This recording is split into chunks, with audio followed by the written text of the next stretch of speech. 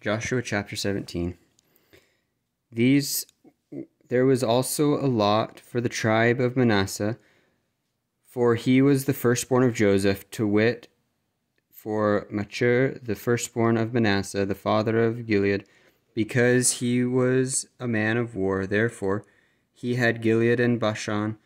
There was also a lot for the rest of the children of Manasseh, by their families, for the children of Abizur, and for the children of Helek, and for the children of Azriel, and for the children of Seshem, and for the children of Hefer, and for the children of Shemadiah. These were the male children of Manasseh, the son of Joseph, by their families. But Zelophehad, the son of Hefer, the son of Gilead, the son of Machir, the son of Manasseh, had no sons but daughters, and these are the names of his daughters: Mahlah, and Noah, Hoglah, Milcah, and Tirzah.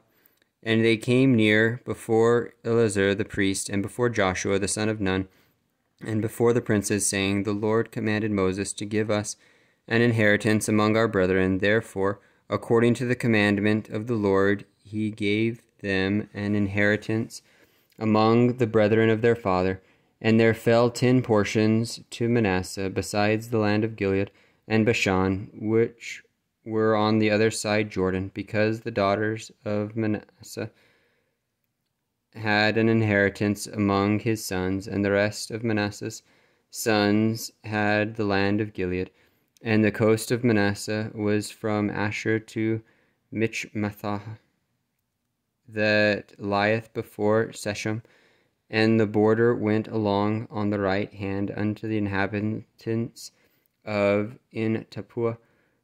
Now Manasseh had the land of Tappuah, but Tappuah on the border of Manasseh belonged to the children of Ephraim, and the coast divided unto the river Kanah, southward of the river. These cities of Ephraim are among the cities of Manasseh. The coast of Manasseh also was on the north side of the river, and the outgoings of it were at the sea. Southward it was Ephraim's, and northward it was Manasseh's, and the sea is his border. And they met together in Asher on the north, and in Issachar on the east. And Manasseh had in Issachar and in Asher Bethshean and her towns, and Ibleam and her towns, and the inhabitants of Dor, her towns, and the inhabitants of Endor, and her towns, and the inhabitants of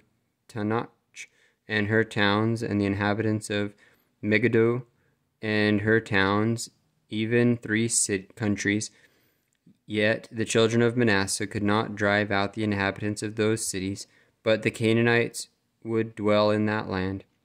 Yet it came to pass, when the children of Israel were waxen strong, that they put the Canaanites to tribute, but did not utterly drive them out. And the children of Joseph spake unto Joshua, saying, Why hast thou given me but one lot and one portion to inherit, seeing that I am a great people, forasmuch as the Lord hath blessed me heretofore?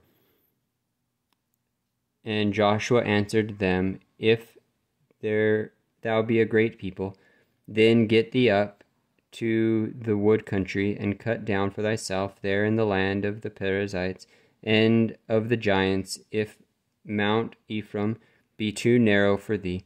And the children of Joseph said, The hill is not enough for us, and all the Canaanites that dwell in the land of the valley have chariots of iron, both they who are of Bethshan and her towns, and they who are of the valley of Jezreel. And Joshua spake unto the house of Joseph, even to Ephraim and to Manasseh, saying, Thou art a great people, and hast great power.